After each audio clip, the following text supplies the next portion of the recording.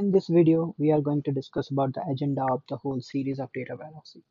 We'll start with introduction, what, why, and we'll discuss what is business intelligence and why is it important. So I'll switch to freeform now. So we'll discuss about the agendas, right? So first, what is the agenda of this whole series? So we'll start with what is OLTP systems and what is OLAP systems and how are those systems different. Then we'll discuss what are measures and what are attributes, and we'll discuss what are fact tables and dimension tables. You might have heard those before learning warehousing. These two are basically very important thing what we discuss, right? So next we'll look what are there are certain other things called advanced topics. We'll look into those as well. We'll just have a brief introduction about it. We'll not discuss in elaboration, but we'll discuss about it. Other than this, I'll have a demo where we'll try to explain how do we design this. So how do we identify what would be the fact table, what would be the dimension table, and how would we design this, right? So we'll start with the introduction. So what is basically a warehousing? So I'll remove this quickly. So about warehousing, right? Warehousing is nothing but a central repository. So you can consider warehouse as a central repository wherein data flows from several systems, right? This can be like different systems. We tell it heterogeneous systems.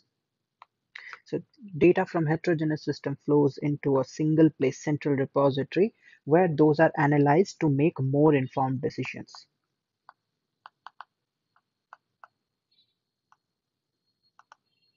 Now, what do you mean by more informed decisions? More informed decisions simply implies that we'll see the data, then we will predict what we have to do. Now, when we say predict, we don't say AI ML here. We basically look into the data, the past trends, and we identify. Now, let me give one simple example. So, consider a store is selling pens. Okay. Now, what happens is, for example, it has stores in New York or say California. uh, you can just say San Francisco, for example.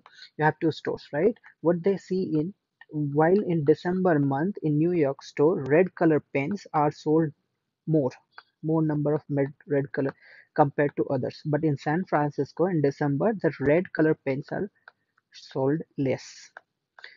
What the business understand from the previous uh, data, the trend, that in December in New York somehow people use red pens more. So what they will do is next year in December they would move red pens from San Francisco to New York.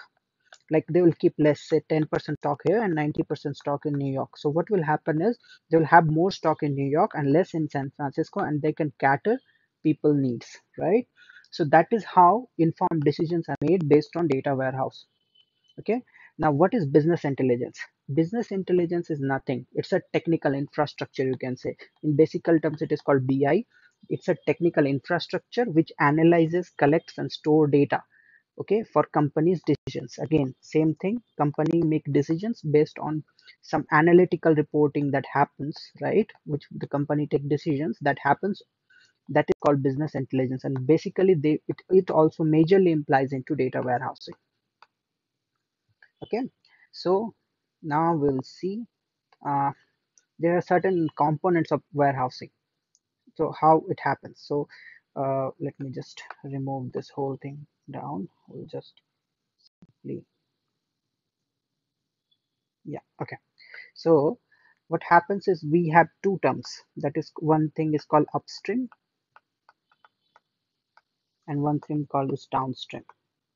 So you'll run these terms when you go into a production system or you work for a production system. You learn this. Upstream is something is where the data is happening. So basically we call it as source, and downstream is something where the data is getting ingested. So you can call it a data warehouse or a downstream analytical reporting systems. right? So these are all downstream. So what happens? So basically, a warehouse is usually a downstream system. So what happens is multiple sources.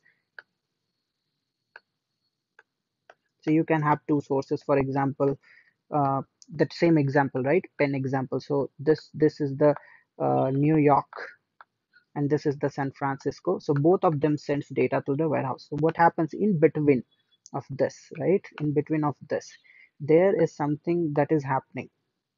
Okay. So what is happening here is that is called ETL. You have heard this term prior, right? ETL. ETL is nothing. It is called extract, transform, and load. Transform. Now sometimes it is also called ELT, where it is called extract, load, and transform. Just load and transform. So these are interchange. So these are basically two terms. We're not going to discuss ETL right now. So it's just an introduction. So you need to understand what is data warehousing and how it happens, right? So now you know the need. What is data warehousing and why do we need this? Okay. So we will more elaborately look into systems like OLTP and OLAP in coming lectures. So the question here comes into play. Sometimes in the interviews, people ask questions, right? So they ask this question. Now, this is a transactional system. Transactional system basically caters data into the analytical system, right? So why do we need this? Why do we make OLAP systems to for analytical reporting? Why can't we do a direct reporting on transactional system? So this is one of the important question that comes into interviews. So we'll look into that in the coming lectures.